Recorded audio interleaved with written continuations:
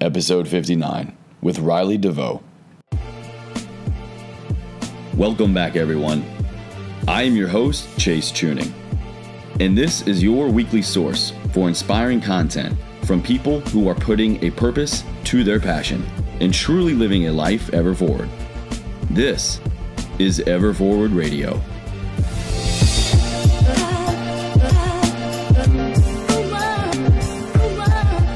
What is going on, everybody? We're coming to you live from the Hampton Inn, Ohio. I am recording this in my hotel room here at the tail end of my Arnold weekend trip in Columbus, Ohio.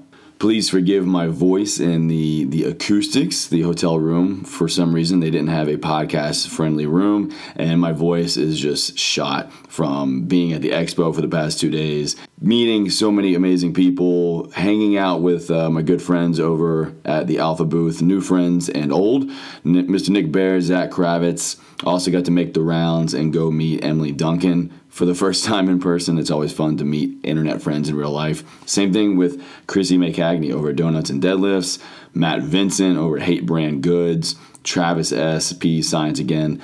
So to all my friends that I met finally, it was really good to put a face to a name and a voice. And to everyone that I met, the Ever Forward Podcast Nation, the followers, the subscribers, the friends, the community here from Ever Forward. It was so great to meet so many of you. We had a great time here at the Arnold, my first time at the convention, and always fun to just let loose for a little bit and just shake off the expo vibes because, man, walking around that place, it's a human zoo. It's crazy. It's packed shoulder to shoulder. You're yelling, you're screaming. And then Saturday night, everybody kind of just shakes it off. Had some great dinner, shared a few drinks, shared a few dance moves. Well, we'll call them dance moves. I don't really know what I'm doing, but regardless, we had fun. And actually, Riley Deveau, today's guest, I met him in person. He came down from Canada, got to shake his hand, put a name to a face, like I said, and hang out with him for a little bit. He was, I think, doing some interviews. Great place to connect, great place to network, and pick some people's brains. And you all know that I am a huge fan, a believer, a friend of the Bear Performance Nutrition line. Nick Bear, got to hang out with him again this weekend. He was over at the Alpha clothing booth. They are one of the sponsors here on the podcast, on Ever Forward Radio. And BPN actually, by the time this goes live, they should still have some stock. But, man, I want to share with you all a limited supply of their pre-workout. They launched a strawberry margarita flavor, and I haven't tried it yet. It's waiting for me back in D.C., but I was talking to Nick about it, and he said it's actually his favorite flavor yet. So I know that guy tries a lot of pre-workout. He tries a lot of different flavors. They do so many different samples, and for him to say it's his favorite, it must be really amazing. So check it out, BPN, Bear Performance Nutrition, new strawberry margarita, limited edition. They only have a few hundred bottles left of this, so hopefully by the time you're listening, they have some in stock still. Go ahead and check it out at either bearperformancenutrition.com, bpnsups.com. And as always, make sure you use code EverForward at checkout. That'll save you 10% off of this limited edition pre-workout and any and every future order at Bear Performance Nutrition, all right? So go ahead and enjoy this episode with Mr. Riley Deveau. Well, let me introduce you to the audience, man. You know, Riley Deveau, welcome to the podcast. Welcome to Ever Forward Radio, my friend. Oh, thank you for having me. Thanks for hopping on. Yes, thank you so much. Thank you so much for having me. Like I said, I've been a big fan for quite a while. I actually found you through listening to the guys over at Mind Pump. And oh, nice. I've been a big fan of the podcast. I've binge watched quite a few, or I guess binge listened to quite a few episodes leading up to this. So I'm really excited to be on here. Cool, man. Yeah, that's what I love about this world. You know, we find one person through another person through another person. I actually connected with the Mind Pump guys because they were on an episode of one of my other favorite podcasts, Wellness Force Radio. And I was like, man, these guys are wild. They're like so kind of like against the grain in a good way that I reached out and I interviewed all three of them late last fall. I don't know if you heard that one, but then they like sent an open invitation basically. Hey, everyone up in San Jose, come on out. So I took them up on it, went out there. They're just as great and cool and inviting in person as they are over the phone. So I was like, it wasn't just like a pity invite that I took them up on.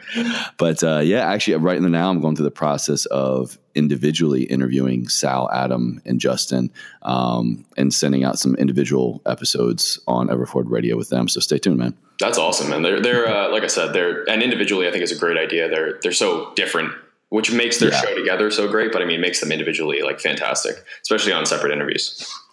Yeah, absolutely. So Riley, we were talking earlier, and you're calling in from Canada. What's the world like up there for you today? Well, I actually just got off of a 30-hour drive. I was up in Fort Myers Beach, Florida for a week, just taking some time, doing some stuff. And I drove back 30 hours. It was, I guess I should talk in Fahrenheit since you guys don't use Celsius up there, but it was, yeah, thank you. It was 80 degrees when I left, and it's 36 here today. So, I mean, it's a little bit of a culture shock back, but I'm, enjoying being back home and being back in the snow. Oh man. Yeah. Talk about going from one extreme to the other. Well, I mean, being Canadian, right? Like you grow up in it, and I never realized how people didn't live like this and didn't understand it until I started becoming friends with people from California. And then they get down here and they literally have never seen snow, and they're acting like it's like they're on another planet. It's ridiculous. And I'm just like, yo, I don't want to go outside. It's freezing. I've lived my whole life here. Can we please go back in the house? But yeah, no, Toronto's a great place. I mean, I'm enjoying being back. And like I said, it's nice. Once you're used to it, the snow isn't too bad. Yeah. Just get acclimated. You're good in pretty much any condition. Yeah, exactly. Yeah. So Riley, your main platform, your baby, your project is Trinity for Change. So if you could introduce, your background and what brought you to creating this platform and sharing this message, and what is Trinity for Change all about, and what are you all about? Sure, man. So this is where I started. So I mean, I could bring it all the way back. I mean, if you want, I can start from the real beginning. Like basically when I was 13, my grandmother, who was a big part of raising me, she was like a big part of my life. My dad worked, he started a company, so he was busy basically all the time. My mom did her own thing. She was home, but I mean, she had a couple other kids to raise, and we grew up with a big family. There was at one point, like my whole family was living in the house. There was like 15 to 19 of us at any given time.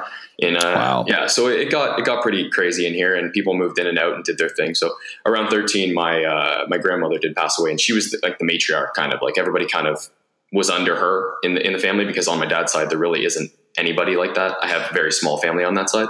So she passed away, and that, I guess, I don't know if it was at the time that I was just going through like some sort of puberty or something like that at 13, and that's when the mental health issues started, because obviously mental health doesn't start from a single thing, right? So that wouldn't have caused all the things that happened. But at that time, my depression like blew up. My anxiety went through the roof, and I developed OCD. And so for those of you who are aware of the actual types of mental health issues, I have panic disorder, dysthymia depression, which is like a low grade depression. It's sort of always there, but it comes in and out as I go through life. And then OCD, which is pretty self-explanatory. It's obsessive compulsive disorder. So those things all coupled together made for a really rough go when I was 13. And that culminated in me attempting suicide at about the age of 14. I was just getting in through high school. Yeah, I was just getting in through high school, and it wasn't even so much that I was sad or anything like that. It was more that I just didn't want to deal with all this, like the stuff that was going on in my head anymore. I didn't really want to. It was more of a culmination of, so my anxiety was shooting through the roof. I was constantly having anxiety attacks where they would basically get at points to the point where I was on the floor in the fetal position, like crying and having no control over what was going on. And that's embarrassing, especially for a 14-year-old who's in high school and really has no idea how to deal with that. So I would be basically... As teenagers, we have way more things going on. We have enough going on in our lives to have to balance. Just being a teenager is hard enough, man. But it sounds like this was compounded so much for you. Oh, exactly. And like coming from me, like these anxiety attacks are coming in, so I'm embarrassed by the fact that I don't want anybody to see me. So I kind of developed kind of a jerk personality. I was not a nice person in high school, and I was mean. Like I was genuinely mean. And I obviously, like, I came from a background of being a chubby kid, and then I lost a lot of weight just through like growing up and all this stuff. So I became kind of a bully. And I honestly, at this time in my life, I would not like the person I was at 14 at all. But behind the scenes, there was so much building up that nobody saw that was causing me to do that that it was just like, now looking back at it, it all makes sense. But so at 14, I ended up trying to overdose on a bunch of pills. I failed. I basically vomited immediately and just like panicked and freaked out in my bathroom. Was like, what am I doing? Like, how can I fix this? And what, like, at that time, nobody talked about mental health. Like, nobody talked about mental illness at all. No one was really there for me to talk to. I had no outlet. I didn't even have a therapist at this time because nobody really knew I had any issues. It was right after I was diagnosed, and the therapist tried to put me on a bunch of medication, and I was very hesitant because I held this belief that if I went on medication, I would be labeled as crazy. And I really didn't want to go through that. I was trying to be normal, quote unquote. And obviously I have a different outlook on it now, but I mean, at that time I was a kid. I had no clue what I was doing. So the culmination of me trying to commit suicide, and then I became basically obsessed with finding ways to not only talk about my problems, but like grow from them and find a way to move forward. So after that, I went through a bunch of therapists, a bunch of different things, and everybody just kept pushing medication. And no one really wanted to talk about the bigger issue, which was that in the world, there's no one to talk to. Like, there's no help for people who have mental health issues. And eventually, I got onto a couple medications. I developed a dependency on Ativan, which, for those of you who don't know, is a anxiety medication. So I was taking it for flying, because flying really triggered my anxiety to the point where I couldn't even like get on planes. Like, it was bad. I had to be not sedated, but I had to be what's the word I'm looking for? Like almost strapped in. Like, I couldn't be like allowed to move because I would constrained. Yeah. Because I would literally have like massive, like bad panic attacks. It's better now. I've found ways to deal with it, but I mean, it was really, really rough. And, so I developed a dependency on Ativan, and I was taking it like every day, all the time. And, I ended up getting off of it, thank God, because it was starting to become an actual problem. And then around that time, I was about 18. So I've been struggling with this for 4 years, like trying different medications and different methods, and nothing was working at all. And it was around this time that I actually started listening to Joe Rogan's podcast, which was a huge, huge change in my life. As weird as that sounds to, well, I mean, we're both in the podcast industry. I mean, you know how much a single episode even can change the way you look at the world. But so I started listening to Joe Rogan. Oh, changing the trajectory. Oh, completely. And I started listening to Joe Rogan. It was right around the time he was getting into like a different style of eating and focusing on nutrition and all these things. So I changed my outlook on nutrition completely. I started eating whole foods. I started eating just better foods, higher fat, a little bit lower carb. You know, I still love food. I'm not going to lie. I do enjoy the donut every once in a while. I do enjoy ice cream. It's my favorite thing ever. But I found that just doing that small little switch of going from eating all processed crap and not caring to eating more nutrient dense whole foods, I became a different person. My depression came down, my anxiety came down, my OCD, whatever, like that still bothers me, but that has a lot to coupled with my ADHD. But it came down a lot. And I mean, it was very, very massive in finding it. And I was wondering, okay, if this helped me, like what else can help me? So I started getting real addicted into things like doing heat therapy and cold therapy and even looking into things like shock therapy and just things like that basically, wouldn't cause me to go back on clinical drugs, wouldn't cause me to go back to pharmaceuticals. Mm-hmm. And those things really changed my life. And I was thinking at that time, I was about 19, and I was thinking, what can I do to get this out there? So that's where Trinity actually came from. It started as a public speaking situation where I wanted to just get the information out to people and say, look, there are other ways you can change this. You can treat your mental health. You can do all these things. You can bring yourself out of this problem that you're having mostly naturally. Now, I'm not disregarding the need for medication, but I'm saying that there are other ways. There are 100% other ways. I don't know if you're familiar with Dr. Rhonda Patrick. Oh yeah, Found My Fitness. Yeah, exactly. So she released a study on the effect, I don't think she released a study. Sorry, she basically made me aware of a study on heat therapy about using a sauna at 179 degrees Fahrenheit for an extended period. I think it was over 20 minutes, and it produced. That's toasty. Oh yeah, it's brutal. But I mean, I do it 5 times a week now. It produced effects similar to pharmaceutical drugs in people with major depressive disorder, and lasted up to 6 weeks after treatment, which is no way mind-blowing. It's incredible. So that's what I wanted to do. I was like, I want to do things like this. I want to create something where people can find other ways outside of pharmaceuticals to treat their mental health issues. And that's where Trinity came from. So basically what Trinity is, for those of you, sorry, that was a really long-winded intro to what my company is, but no worries, man. Trinity is a clothing company because I needed something to sell. I needed something that wanted people to get into this community. Originally, like I said, we were going to be a public speaking company, but we moved into clothing because people wanted to represent the brand in a way that was outside of public speaking. And I wanted to take it worldwide. So I wanted it to not just be me going around to places in Ontario and talking to people. I wanted it to be something that anybody could represent. So Trinity, basically, we take 25% of our total profit at the end of the year, and we are trying to fund alternative studies for mental health. So this year, I think we're looking into using the University of Toronto or the University of Queens, or these are all Canadian universities. And we're looking into funding some sort of alternative research on mental health. So like something along the lines of maybe that heat shock protein, or using fasting to benefit your mental health, or things that are outside the spectrum of pharmaceutical drugs, because I think that those things are just incredible, absolutely incredible at treating mental illness. Riley, I want to go way, way back to kind of that origin for you, man, that at such a young age, I think coming to grasp with anything of just being different from your peers. I can certainly remember, when I would see someone in class and they were wearing something different, or had a different haircut, or, insert anything different here, you're hyper aware of that as a teenager. Going into puberty, I mean, your hormones are just racing like crazy, and we're all trying to climb the social ladder. But man, throwing in all of this mental illness and diagnosis at such a young age, can you share with us, what was it like to just come to terms with that? It sounded like you really kind of just accepted it at a pretty young age, or, fairly soon. Was it that easy for you? Was it like, hey, Riley, this isn't just you acting in a different way or being different from your peers, but there's actually something chemically going on different with you? What was that awareness like? What was it like to kind of just accept that there was a reason for it, and then living with that reason? So it was interesting, to say the least. I mean, you're coming in, like you said, you're coming into high school. You want to be cool. You want to be liked. You want to be the top of the food chain, because anybody else below you, like, as much as people say that high school isn't like a movie, I mean, there are very clear social tiers that you go through and that you see. And for me, it was more, I was ashamed, which sounds weird, because I mean, all my life right now is about getting people to talk about their mental health and getting people to discuss their illnesses and move past it. But I wanted to be the quintessential top of the line guy. I wanted to be I don't know how to explain it. I wanted to be the head of the food chain. I wanted to be the cool guy in high school, and everything about my personality morphed to make me kind of become that person. And I would like to say that I went through high school as a very, very popular person. I had lots of friends.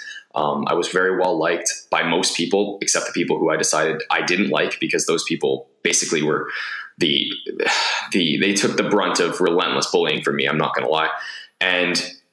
But going back on that, I mean, behind the scenes, I was dealing with so much of this just compounding issues that nobody even had any idea about. Nobody in my high school career that knew me or was friends with me in my high school career understood anything about my mental health. They didn't know about it. They didn't know what was happening. They didn't even know when I attempted suicide. No one at my high school ever was even told about that. People to come up to me now and after they've heard my story, and they were like, man, I've knew you for 8 years and I had no clue. And it's incredible, because the fact that I was two different people at that time really, really allowed me to accept it. It was almost like when I got up for school in the morning and I went to high school, I didn't have a mental illness. I didn't have depression. I didn't have an anxiety, because I was playing a role. I wasn't who I actually was. I would go, and if I did have some sort of issue, if I did have some sort of like flare up of anxiety, or I had an anxiety attack, I was in the bathroom. I can't tell you how many times I was in the bathroom, on the floor of a stall, like literally just weeping and holding my own self and like curled up in the corner. And no one ever knew. No one ever had any idea, because I was that good at hiding it. And I have apologized to so many people since high school, just because those little things made me so embarrassed, even though nobody saw anything of it. Nobody saw me doing those things. Nobody knew when I was having like a horrible day. I used to just take days off school if I had a depressive episode. Like, I would just not go. And all those things were compounding, like I said, and making me into like a terrible person. I was mean. I was sarcastic. I was just not somebody I would want to hang out with now. And I've apologized to so many people because of those things, because I was like that, because I was, like I said, playing two different characters. I was the real Riley who was ashamed and sad and freaking out all the time and having all these breakdowns and just not knowing what to do and not knowing how to deal with it. And then I was the high school Riley who was making fun of people and being loud and joking and laughing, and then who would sneak away to the bathroom and have these breakdowns. And like, I don't even know. you say I've accepted it at a young age, but I don't think I ever really accepted it until now. I mean, I still thought I was different. I still thought I was weird. And I feel like everybody going through puberty has those issues, but mine and lots of other kids who go through this are at such a different level, because not only are you dealing with the normal hormones and all these things, but you're dealing with the fact that there is a chemical imbalance in your brain and you are not acting in a way that normal people act, quote unquote, normal people act.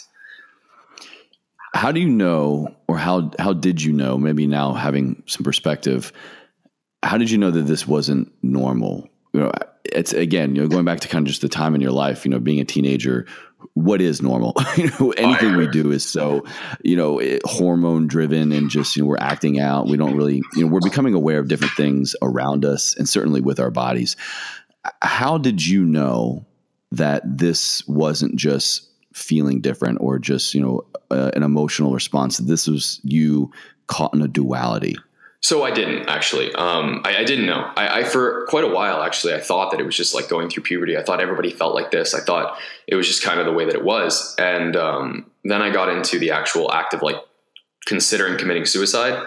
And I realized that obviously that's not normal. I mean, no matter what, that's not something that, and maybe that was just the way that my brain worked. Maybe I was just, I don't know, more understanding of it. I don't know how to really put it, but I knew that wasn't something that people do. Obviously, people don't commit suicide, or at least people vastly don't commit suicide in large numbers. You know what I mean? Like, it's not something that's quote unquote done all the time. And after that, after getting to that point, when I finally went to the therapist and was like, look, there is something wrong with me, because I don't want to be alive anymore. I don't want to live anymore. I don't want to be on this planet anymore. That's when I sort of really realized that I wasn't quote unquote normal, that I had something wrong with me. And then actually getting the diagnosis was kind of a relief. I mean, I had no clue, really. I didn't know what was wrong with me. And then as soon as they told me, oh, this is what you have, I was like, okay, well, that I can work with. I mean, that has definitive characteristics that I can look out for and that I can try and treat. And that's obviously where I started to become obsessed with like various ways of treating myself. But when you are told that you have something and you're told that this is like what's going to happen, it's almost, like I said, a relief, because you start realizing and connecting things that you never really thought were connected to those things as being a part of your mental illness. So like, obviously I would have days of depression where it would just seem like I didn't want to get out of bed. I physically couldn't get out of bed. My body hurt. I would develop flu-like symptoms, which were really brutal. And I thought I just had a weak immune system, or I thought like, oh, teenagers don't want to go to school. Obviously I don't want to get out of bed in the morning. But this was to the point where I wasn't getting out of bed for 3 or 4 days or 5 days or a week. And I would just miss school and not go, and like be like, oh, well, just teenagers take time off school. You know what I mean? I'm 14. Like, none of this really has any issue. Like, obviously people do this. But then when you connect it to the fact that you have depression, you realize that, oh, no, this is like a flare up. This is like, this is a really messed up comparison, but you can look at it almost like a herpes flare up, which is how I always looked at it, because it made me laugh. That's extreme, man. Well, it made me laugh. You know what I mean? And if you can't laugh at yourself, you can't, like, what are you going to do with your life? So very true, very true. So I looked at it like that. It's like, oh, it's a flare up. So you can't get out of bed. You can't do that. And then afterwards, obviously looking back at it, like, it does make you laugh because you're not in that mind state all the time. But yeah, so I would look at it like that, like, it's, oh, I was having a flare up, and like, you can't get out of bed, you can't do this. And I mean, those times are really, really, really horrible. But I thought that all teenagers felt like that. I really did. I thought that I don't want to go to school. My body hurts. I thought a lot of it was psychosomatic. I thought I was making it up until I actually got the diagnosis. Then I was like, okay, now this makes sense. And, you know, earlier you said that once you finally got the awareness around, you know, getting the diagnosis, you were diagnosed. I have to imagine that for anyone going through any type of mental health disorder, or even just, you know, questioning things, acting out differently, thinking differently, you know, going through these processes of hiding so much of what you're thinking and doing, and then of course, you know, feeling shameful for it. The person that you talk to first, what is that like? That has to be probably one of the most uncomfortable things and scary things, because you're sharing this part of yourself that you hide literally from the entire world. Who was that person for you, and what was it like to share this side of you that you had kept hidden and secret for so long? So this is interesting, because most people would expect me to say a therapist would be the first person that I talked to. But I talked to my friend, actually. I have a friend, Izzy. She's still my best friend to this day. We've been friends for probably 9 years now. And I told her, I go, look, this is how I'm feeling. And she was actually the one who told me, she goes, you need to go see a therapist. And I told her everything. And it's super uncomfortable. You're right. It's not something that you want to say, especially when you have this image that you've built out about yourself, that like, oh, this is who I am in public. This is who I'm aspiring to be. This is who I walked into high school as, you know what I mean? And I had that mentality of I'm the quote unquote cool kid. And then you actually see it and you're like, oh, this isn't who I am. Now opening up all this other stuff that you've had bundled up even from yourself. So the things that you've kept hidden from even yourself that you weren't open about start pouring out because you're just an open book. And finally you have somebody who will accept what you're saying and just listen. And even if they don't accept what you're saying, you within yourself have made the decision that you're going to tell them. So they basically have to sit there and listen while you spew built up anger and built up depression and rage and all these things that are just inside you that you haven't been able to talk about. And it just comes pouring out. And at the end of the conversation, she just looked me in the eye and said, look, I understand. And she really does. She goes through her own stuff and I think that's why we're still such good friends. But she looked at me and she said, look, you need to go see a therapist. You need to go talk to somebody. You need to just have this conversation with somebody who can tell you what's wrong. And that led me to my first therapy session. And literally within the first couple sessions, he said, look, this is what you have. We're going to run some psychology tests and do some like forums and stuff. I filled out a lot of like, what's the word I'm looking for? A lot of like surveys and stuff like that, and did a lot of stuff like that. Yeah, questionnaires and things like that. But he goes, this is what you have, and this is how we're going to treat it. And he immediately started to try and prescribe me pharmaceutical drugs. And at that time, I was not ready for that. I was like, no, I'm not crazy. Like, you can't put me on medication. I had this overwhelming fear that they were going to put me in an insane asylum. And like, I don't know why, but it was just like 14-year-old me was like, no, we're not going to an insane asylum. Like, that's not happening. No medication. So I bailed out of there pretty quick. And I actually never went back to that doctor. I've had, I think 5 therapists, just because people, I don't know. I find that I learn as much as I can from one person and then I move on. Does any part of you regret opening up and sharing this, not maybe specifically with this person, but just with anyone in general? Does any part of you wish you didn't share this with anyone else other than yourself? That's a hard question, because at the time, yes. At the time, I wish that I didn't talk to certain people about it, just because not a lot of people, like not everybody was supportive. A lot of people stopped hanging out with me, didn't want to talk to me, thought it was weird. And obviously that happens. But I mean, that all brought me to where I am now. And every friend that I lost because of my mental health issues, and I've gained 5 friends that I truly believe are wonderful people who like me for me. And like I said, in high school, I wasn't the person that I am now. I was a jerk. And 90% of the friends that I held back then were friends with that version of me. And the fact that I was open with them, and I was obviously open with them way after I was diagnosed and after therapy. I was probably like 16 by the time I even told any of these people any of this stuff. And they just looked at me like I was crazy. And it's like, obviously you don't understand, but I'm supposed to be your friend. You should look at me with like a little bit of like, I don't know, just love. Like, I don't want pity. I hate pity, first of all, but look at me with love and just understand that this is something that I go through. And this is me being open with you as your friend. But then you look at them and all you see from them is like, they look at you like you're weird. And you're like, oh, why am I friends with you again? And like I said, like moving on, it's like those people were great at that time in my life, but now it's like I'm friends with people who understand this thing and understand that, yeah, I have these things and sometimes I'm going to be a little strange and sometimes maybe I won't call you for a month and maybe I'll have these issues that I have to deal with on my own before I can even talk to you about them. But these people love me for me. And I think that that's a lot better of a place that I'm in. I guess that to answer your question, sorry, I keep running off, but to answer your question, yeah, at the time I definitely felt like I shouldn't have told these people these things. But now looking back with a little bit of perspective, I understand that it pushed me forward in my growth and made me kind of the person that I am today because I dropped that part of my life and opened this new one. Crazy. I'm sure for a lot of people, it all comes down to that one word that you don't want to be associated with, you don't want to hear, or you don't even want to think about yourself in that way as, oh, they're going to think I'm crazy. I'm not crazy. I don't need crazy pills. What is this word? So for someone who has gone through and is still dealing with these clinical disorders, what does that word mean to you? What did it mean to you then before you became open about this? And, what does it mean to you now?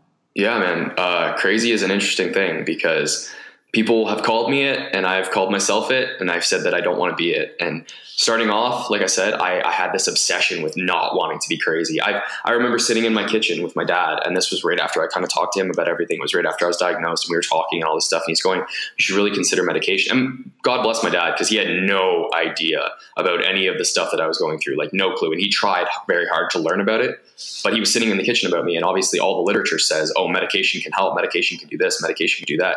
And I remember just weeping at my table, trying to get him to understand, and screaming, "I'm not crazy. I'm not crazy," because I just wanted him to understand that I'm not different just because I have these disorders. I'm just me with a little bit of perspective. I'm me that understands what's actually going on in my head. And I didn't want to be put on the medication because I did have a negative connotation. I thought, like I said, that I was going to be put in an asylum. I thought that that was what was in front of me. I thought that was where I was going. And I just wanted nothing to do with that. I didn't want to be a part of it. And now, looking at the word crazy, I laugh because honestly, I am crazy. Like, I'm crazy in the best way. We all are, man. We all exactly. are. There's nobody out there who isn't. And my girlfriend says it all the time. She goes, "You're so weird." And I'm like, I know, because nobody, like, I just finished a 60-hour fast because I felt like doing it. I spend at least 30 minutes a day, 5 times a week in a sauna at 179 degrees Fahrenheit, sweating like crazy. I meditate. Like, I do all these things that to the outside world, obviously to the world that me and you live in, like, these things are pretty normal. I mean, a lot of people we know do them, but you look at the outside world and nobody does that. Nobody does that. Nobody even podcasts. We're in part of a very small niche group that people don't understand. And yeah, I look at myself and I am crazy, but I'm not crazy because I have mental health issues. I'm not crazy because I have depression, OCD, and anxiety. I'm crazy because I'm different, but I'm not different because of those things. I'm different because that's who I am. And I've grown to love that part of me. And maybe those things attributed to this, maybe those things attributed to, maybe without those things, I wouldn't be the person that I am today because I wouldn't have striven. I wouldn't have went out on my own and tried to find these different types of things that have changed my life. And I wouldn't have tried to find all these alternative treatments that have ended up just being part of my daily routine. But those things have made me who I am. Those things aren't who I am only, if that makes sense. I'm not only my mental health issues or my clinical diagnosis. I'm me, and that's why I'm crazy. So now I've kind of taken what used to scare the hell out of me and make me terrified they were going to put me in an asylum because I was quote unquote crazy, and I've made it kind of who I am.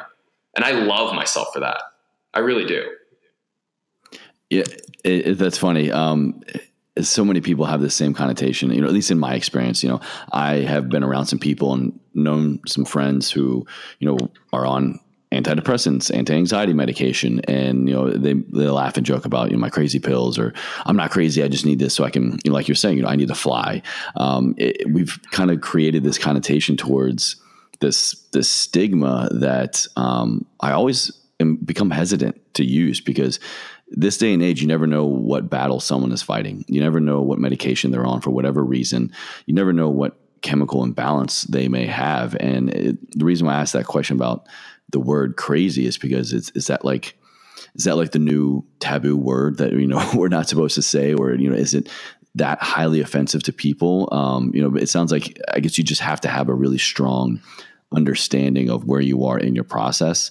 And you have to have some level of acceptance of it, because if you're just living in shame and hiding and not embracing who you are and you're accepting that this is who I am, that's probably just got to dig at people. So just curious to hear your kind of perspective on that.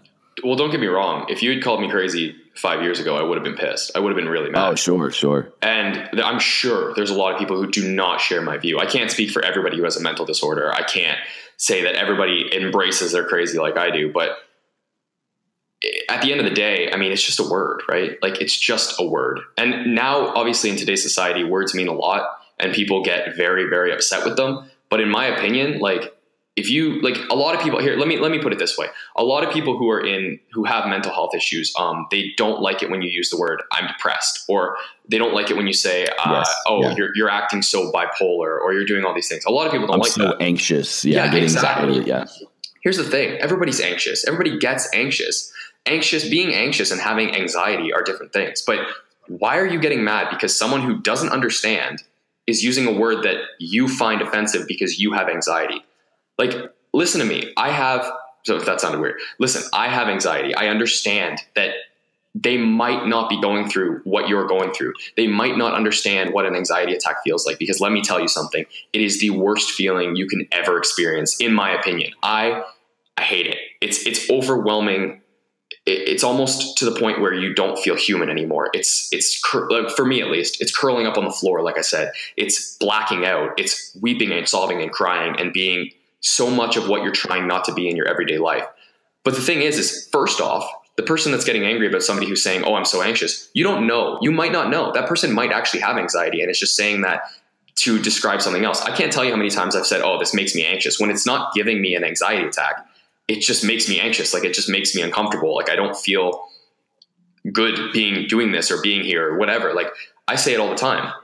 Or even somebody saying I'm depressed. Like, people experience depression. If your parent dies, or your family member dies, or anything, even your pet dies, you can experience depression. You can experience a feeling of sadness or emptiness or loss. That doesn't mean you have clinical depression. So getting mad at people for using these words and using these things to describe emotion isn't right, in my opinion. I don't think that you should be upset about that. I think that this is just part of the human language and the way that people speak. I don't think that you need to get upset about it. I think there's so many other things. Get upset that there's no mental health funding in schools. Get upset that people don't talk about their diseases.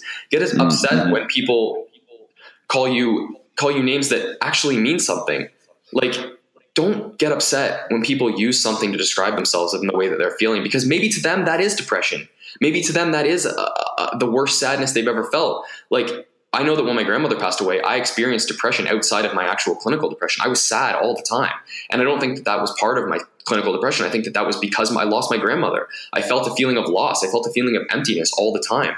And then obviously it came in and kicked into the clinical depression. And that was a different feeling. That was the worst loss I've ever felt in my life.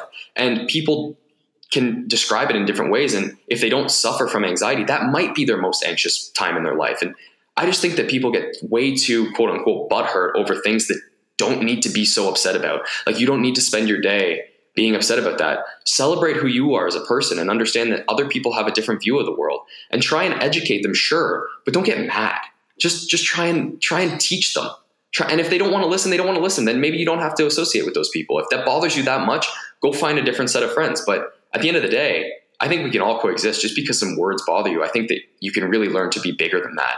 And if you focus so heavy on that, all you're going to do is isolate yourself, in my opinion. Again, I can't speak for everybody who has a mental health issue, but I think that it's just blown out of proportion at this time. Like, I don't know. Beautifully put, man. Yeah, it's, I'm sure that resonates with a lot of people listening right now, whether, you're the person fighting these chemical imbalances, fighting this mental health issue, or, hopefully some of these words and actions might sound familiar for other people, to kind of maybe just take inventory of how you're showing up to people around you, your coworkers, your friends. It all comes down to, in anything we're talking about here on the podcast, fitness, nutrition, mental health, it all comes down to just, what awareness do you have about it? Are you even aware of what you're doing, what you're thinking, how you're acting, how you're showing up in yourself and your life? But, how does that translate into everyone else around you? I think if we all just ask ourselves one simple question in a lot of things we do, and that is, why? Why did I say that? Why did I do that? It would really help, I think, bring a lot more balance into our relationships, into our lives, and, probably be less offensive to a lot of people too at the same time. Oh, 100%. 100%. Riley, what are some signs, some symptoms, some characteristics, some behaviors that someone on the outside can be looking for, maybe in a family member, in a friend, in a coworker, something that, now that you've been on both sides of the fence, you could say, hey, this is what I was going through. If someone had noticed this, maybe I could have gotten help sooner. What are some of these things that we can be on the lookout for to just, be a good friend, be a good brother, be a good spouse, be a good anybody, and just help someone when they need help? For sure. I think a big thing that you need to look out for is people who go missing. And the way that I say that is the way that I mean that is people who you're friends with who all of a sudden don't talk to you for a week, or don't talk to you for 3 weeks, and you tend to write them off. And at least this is my experience. I always tend to be written off by my friends and be like, oh, he's just busy, or he's doing this, or he's not responding, or they stop inviting me places because I would always say no. But if your friend all of a sudden starts always saying no to going out, or always saying no to hanging out, or doing anything, then all of a sudden you need to look at that as maybe it's something more. And now look, maybe they are just busy, maybe they are just doing things, but if they're constantly putting off seeing you or putting off going out, or you haven't seen them in a long time, there might be something there. There might be something where they're just locking themselves at home and not wanting to go out because it's too hard. And maybe they don't need to be forced to go out, but maybe they just need you to go talk to them and remember and make them know that you still care, and not just look at it like, oh, they've disappeared.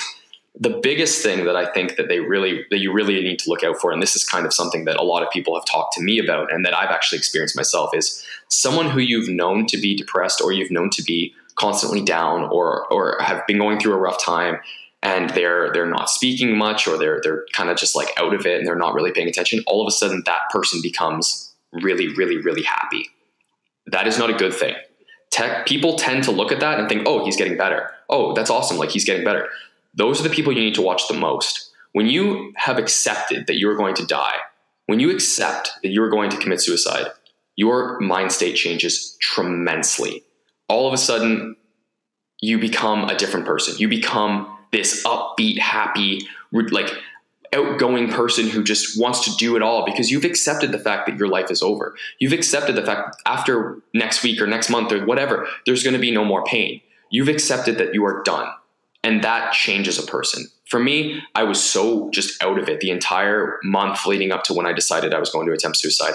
I was so out of it. I was just done. I was sad. I didn't really talk to anybody. I was very quiet. And then all of a sudden, when I made that decision, I was like, all right, nothing can hurt me now. I'm done. I've checked out. Let's enjoy the last week, whatever. I was a completely different person. I was more of like the person that I am now, honestly. I was very upbeat. I was trying to be like super happy, and I was walking around with a smile on my face, because in my mind I was done.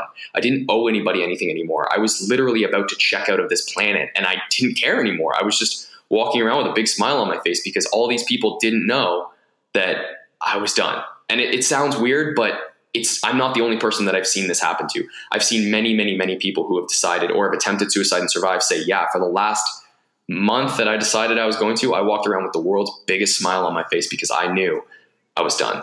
And that's the one thing that I really think you need to look out for. If you have somebody you know who is down all the time and upset and sad, or you know suffers from depression, and all of a sudden they start walking around being Captain Optimism, you have to look at that person and make sure that person is okay.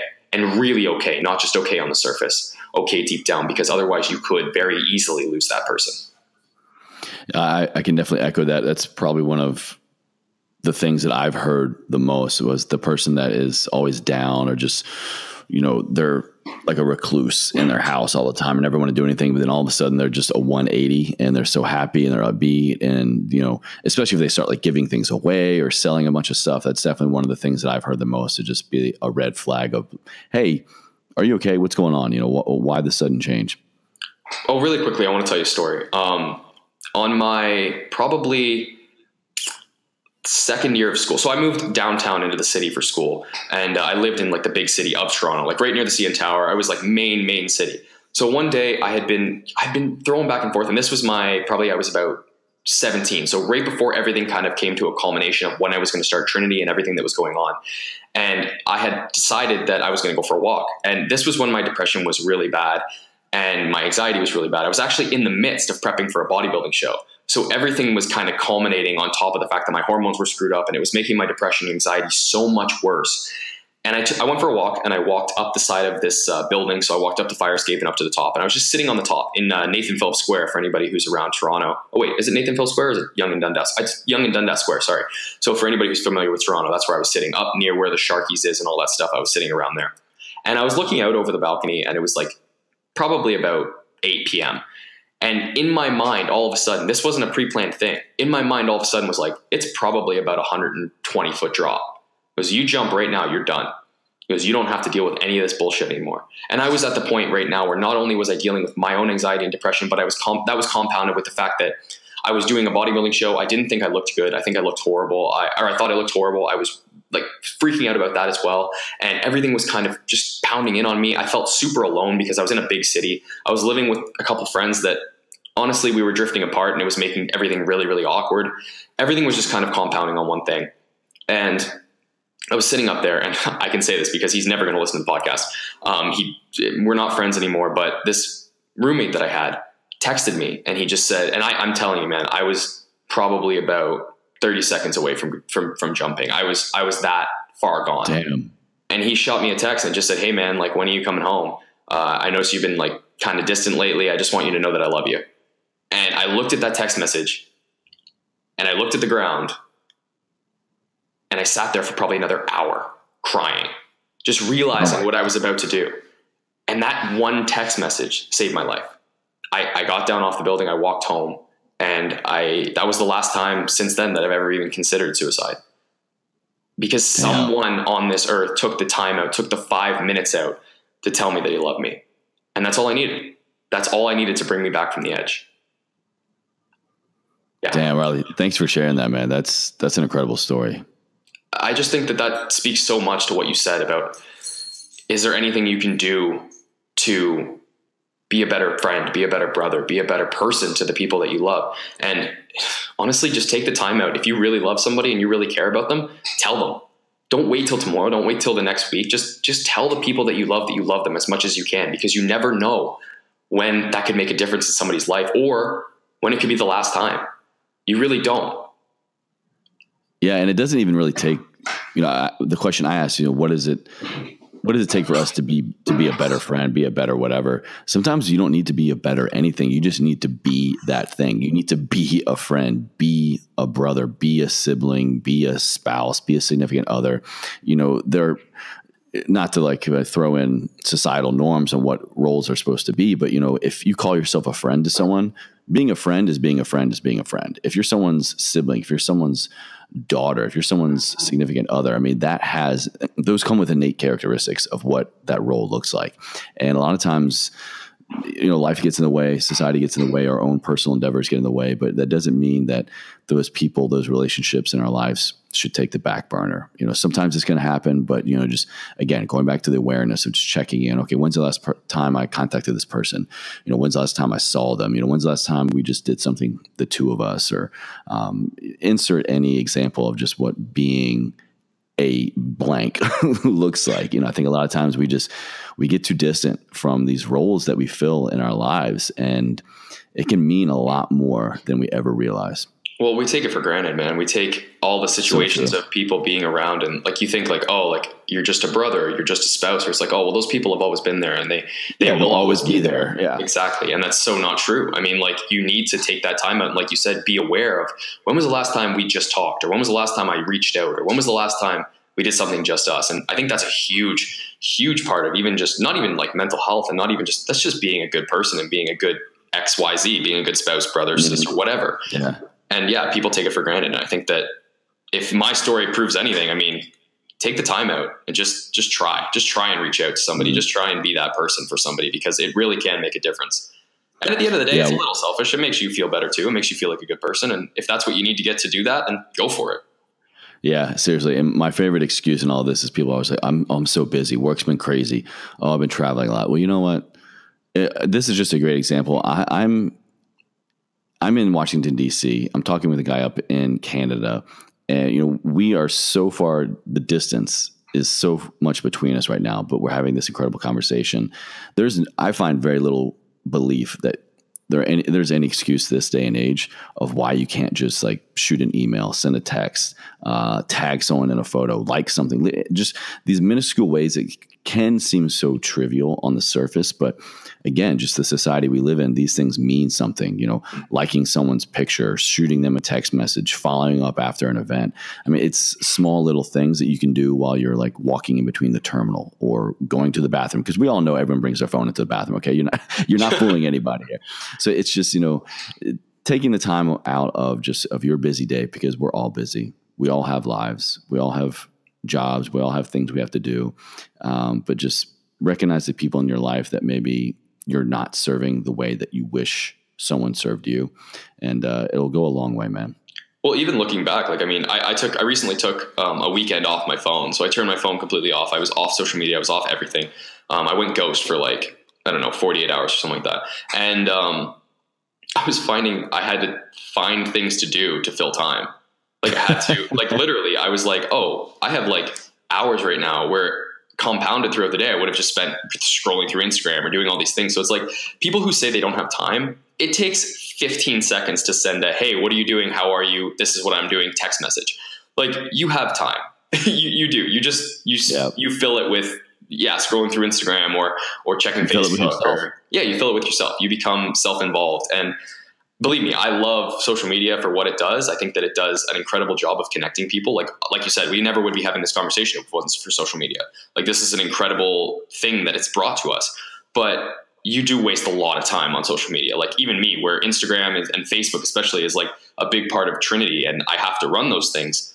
But taking it away, I mean, I have way more free time in the day. Like, even taking away the part of where I'm just scrolling and doing nothing, like, take out the time where I'm not creating and I'm only consuming, and I probably add an extra 4 hours to my day. Like, it's ridiculous. I believe it, man. Yeah. Well, Riley, for everyone listening right now, everything you've heard about the mental health, first of all, if you're ever questioning your own existence, your own life, hiding away, feeling shameful, putting yourself in danger. These are all signs and symptoms and characteristics and behaviors that I hope you recognize in yourself. And I hope that you will seek out the help you need. And help doesn't mean you have to go check yourself in to an asylum like Riley thought.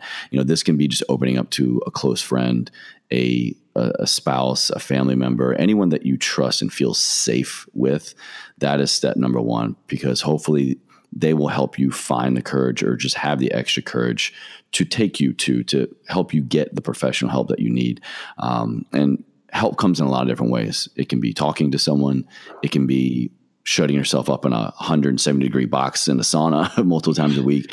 There's so many ways this day and age that it is acceptable, that we're seeing results where the science is there, the studies are there, the actual people and their real life results are there. So I think we're living in a great day and age where it's not just, we're going to lock you up, we're going to put you in a straitjacket, we're going to shove all these pills down your throat, we're going to make you go comatose. But there are so many ways to treat so many different things these days that don't provide all these detrimental side effects. But the first step is you have to take action, and you have to just recognize in yourself that this is not who I want to be. This may be who I am right now, but it doesn't mean I have to stay this way. I don't have to be this person.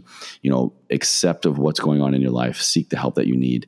And, Riley's a great example of being able to just come out on the other side, openly talk about it, share it with people, and be a champion for it. Be the person that other people need in your society, in your job, in your family, because you never know what battle someone else is walking around with. Riley, in all of this, again, thank you so much for sharing your experience. I can't imagine talking about some of these things, or everything comes easy. Maybe now it's getting easier because you do it so often, but how does this mental health discussion, how does going through what you did and, being the example that you are now, how does this help others live a life ever forward? Well, first of all, I want to say that you mentioned locking myself into a super hot box. We need to do this podcast again for sure, because we didn't even get into the alternate treatments.